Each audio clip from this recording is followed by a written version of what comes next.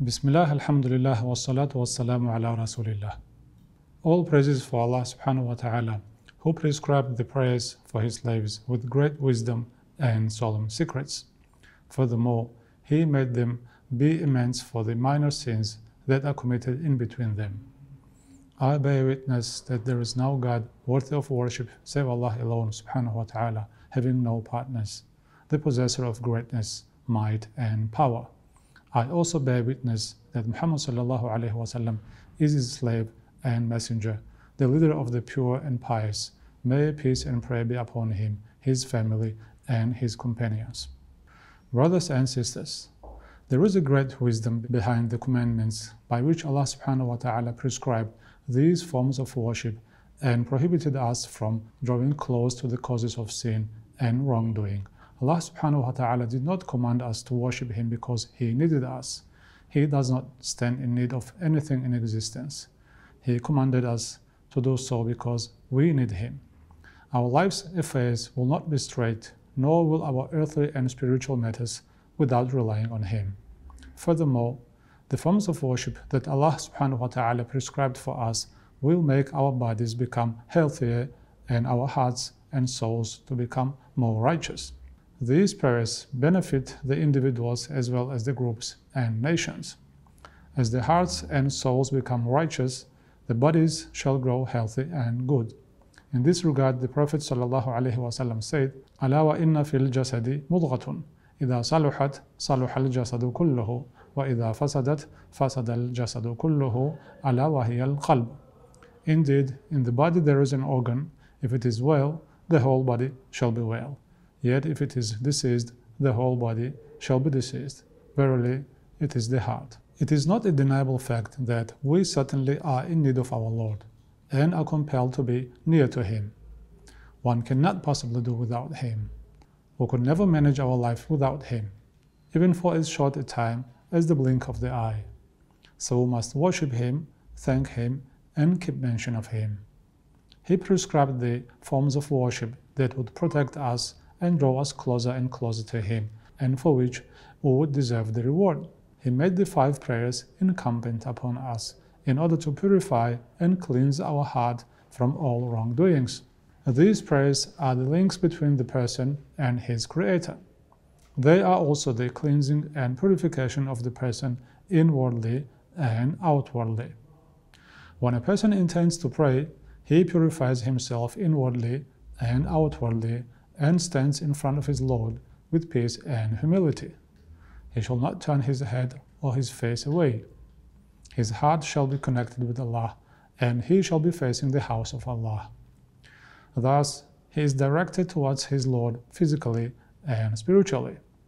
At the same time, he is reciting with contemplation what his Lord says of commandments and prohibitions, as well as the best of stories that carry within them lessons and admonishment. Should a verse of mercy be recited, he would look forward to the favors and rewards of Allah. This would lead him to ask Allah subhanahu wa ta'ala to bestow His mercy and favors upon him. If then a verse of warning is recited, he becomes fearful of torture and seeks refuge with his Lord from punishment. After that, he bows, bending his back and lowering his head in glorification for Allah subhanahu wa ta'ala. He says and again repeats, Subhana Rabbi al-Azim. Far is my Lord, the Almighty, from all imperfection. He says so while contemplating the might of the one against which no difficulty can stand, the one to whose glory all the 4 heads are bowing and submitting. Thus, in the process of prayer, the person glorifies Allah subhanahu wa ta'ala in his heart, with his tongue, and in the movements of his body. He glorifies his Lord with his body and soul, adhering to His commandments and the commandments of His Messenger sallallahu alaihi wasallam. Allah subhanahu wa ta'ala says in Surah Al-Hajj, Bismillahir Rahmanir Rahim, Ya ayyuhal ladhina amanu ruk'u wasjudu wa'budu. O you who have believed, bow down and prostrate yourselves. And after this ayah, Bismillahir Rahmanir Rahim, fasabbih bismi rabbikal azim. So glorify the name of your Lord, the Most Great. The Messenger of Allah subhanahu wa ta'ala said, Ij'aluha fi ruku'ikum. Say it in your ruku'. while in the position of bowing. The worshipper then rises and stands erect. While standing, he praises Allah subhanahu wa ta'ala and thanks Him for His abundant favors and magnificent attributes. Allah subhanahu wa ta'ala is indeed praiseworthy for every state man is in, whether good or bad. Every creature in every tongue praises Allah subhanahu wa ta'ala. Thereafter, the worshipper prostrates, putting his highest and most regarded part of his body, his forehead, on the ground. His limbs, hands, feet, and knees are all at one level on the ground. None is higher than the other. Only then does he remember and think of the one who is always high and who is far away from being low, Allah subhanahu wa ta'ala.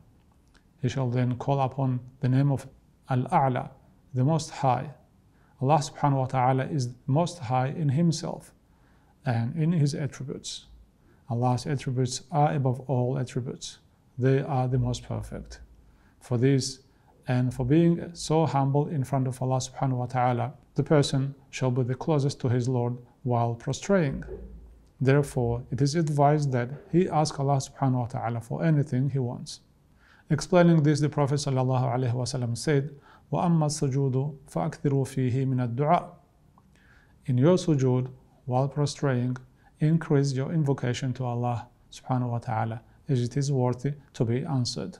After this prostration and what it implicates of humility in front of Allah subhanahu wa ta'ala, the worshipper sits in a submissive manner, puts his palms on his legs, and asks his Lord for forgiveness, mercy, and health. The worshipper then continues to do the same deeds in his prayer, moving from one position to another in a systemic manner, until the end of the prayer.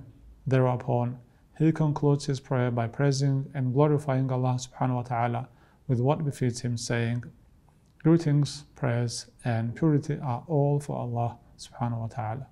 Then he offers salam to the Prophet sallallahu alaihi wasallam and himself, as well as to every pious slave of Allah subhanahu wa ta'ala who ever existed in heaven and earth.